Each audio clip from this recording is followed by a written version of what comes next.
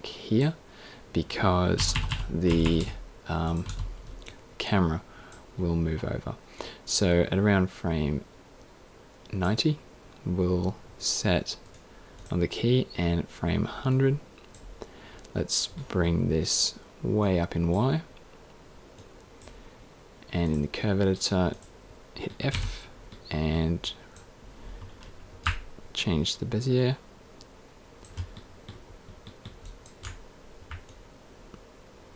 See how that looks.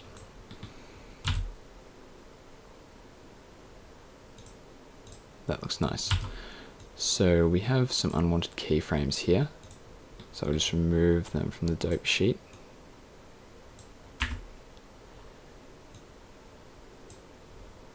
So starts off screen, comes in, and then flies off into oblivion. So let's preview this. Okay, looks good. And when that CG Tuts logo flies off, we want the AE Tuts logo to come in. So we can just Alt-C to copy that card, plug the camera in, and hook up the AE Tuts logo. And if we click on this one, card 2, we can go to the dope sheet and move all these keyframes along so that as CG Tuts is going off, AE Tuts comes in, and we won't be able to see both of these unless we merge A over B. So now we can see both, and they overlap, so I want to move AE Tuts over in the dope sheet so that they don't actually overlap each other. Perfect. And I'll just give AE Tuts a little bit more time. Cool, and let's just preview the change.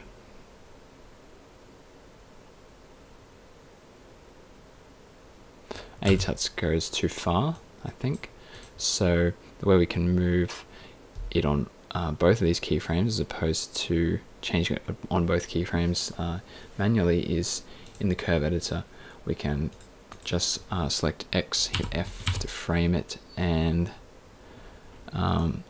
actually delete all those keyframes because it doesn't move in X again, and just move that down, and then just make sure we get the nice Bezier.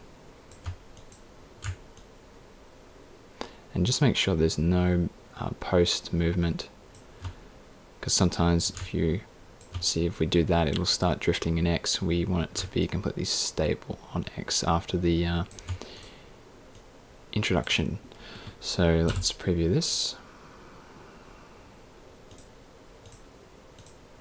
That's nice. Okay, so now that we've got that, we need to add some motion blur to these. So the way we can do that is if we just add in a motion blur 2D and plug the 2D transform into the card.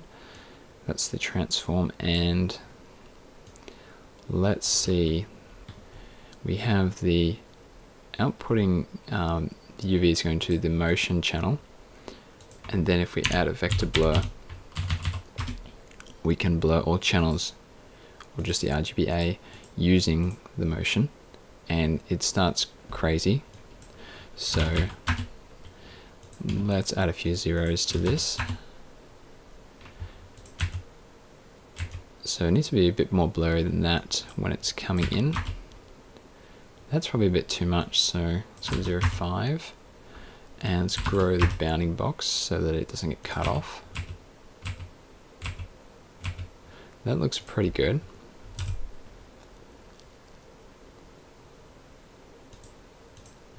I think we could have a little bit more. It's moving very quickly. Let's bump that up to 7.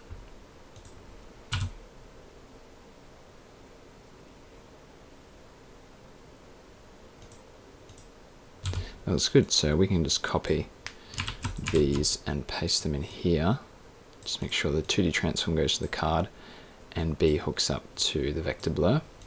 So now all of the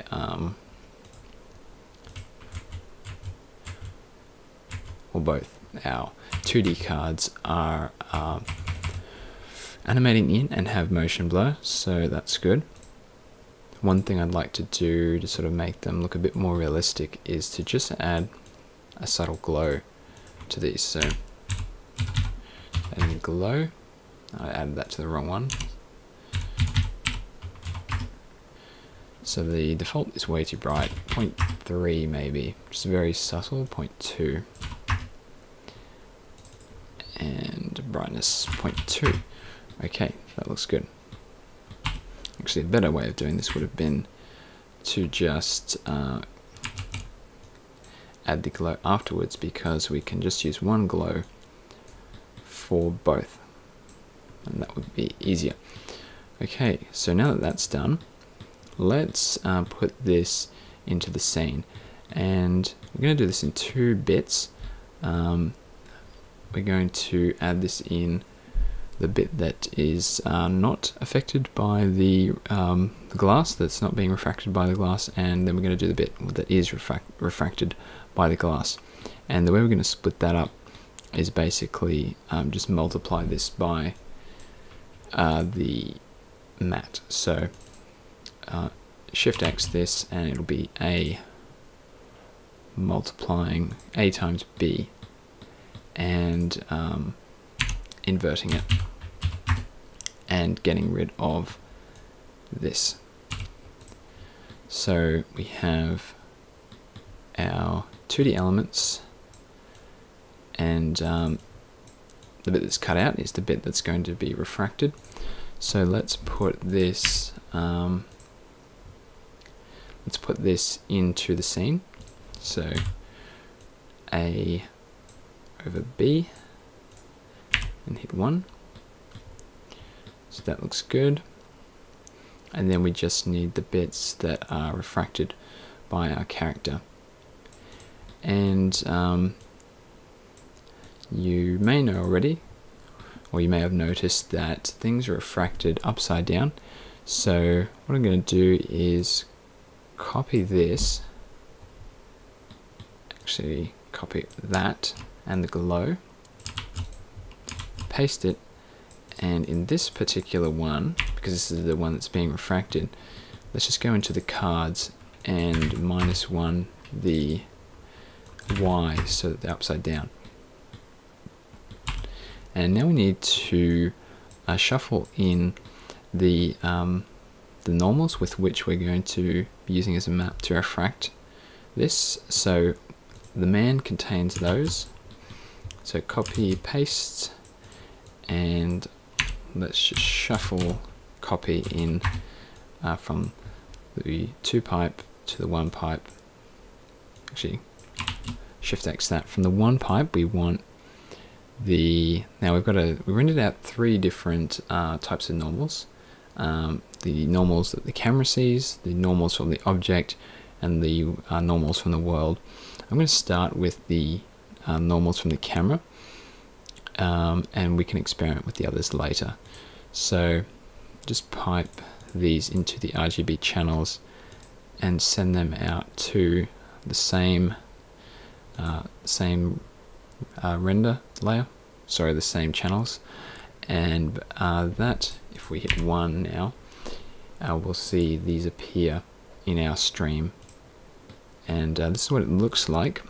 So if we hit R, we can see the red channel is things from the right hand side, green channel is things coming from top to bottom, and the blue channel, I actually don't know what that is, but that's okay. So now that we've got the normals in our stream, we can add in an iDistort node, and this will distort the RGB based on the normals. So we go RGBA based off of the normals, and we can scale this up, and you can see they're being refracted. And what we can also do is, instead of just bumping this up very high, we have lots of freedom to manipulate these by grading the normals, and I'm actually going to grade them after we shuffle copy them, so that if we decide we want to change the normals, we don't have to regrade. So basically you can just gain them up to create some interesting results. You can go crazy. It's a combination of grading and changing the scale.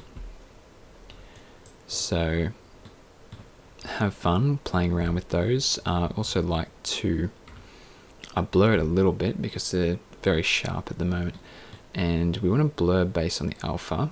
So let's just make sure that the alpha is good. Let's just see if we can get away with using this alpha. Might just copy in the alpha from the matte. Paste him here. Hit K to copy the alpha. And I'll put this just before the eye distort. So there we go. Now the alpha channel is looks like this, and in the eye distort node now it looks like that. Let's not distort the alpha, let's just distort RGB. Okay, so that's what it looks like. Yeah, so that was probably a bit too much blur. I'm going to grade this quite aggressively. That looks interesting. You can also play with the offset to move UVs over. Let's go back to where ATUTS comes in, see what we're getting. Oh, this is, sorry, CGTUTS is first. So this is what we're getting, and to help us decide what looks better, let's actually merge this into the main stream. So because we have a clean alpha, we can just pre-multiply this to get rid of the excess, and to help get rid of some of this jaggedness, we can sort of just blur the normals a little bit. We can either blur or soften. I'll just type in soften, and just soften the normals a bit more than that. Don't want to soften them too much. Okay, so let's merge these in. So if we have a look at this, it's our mainstream. Let's go A over B and Shift X.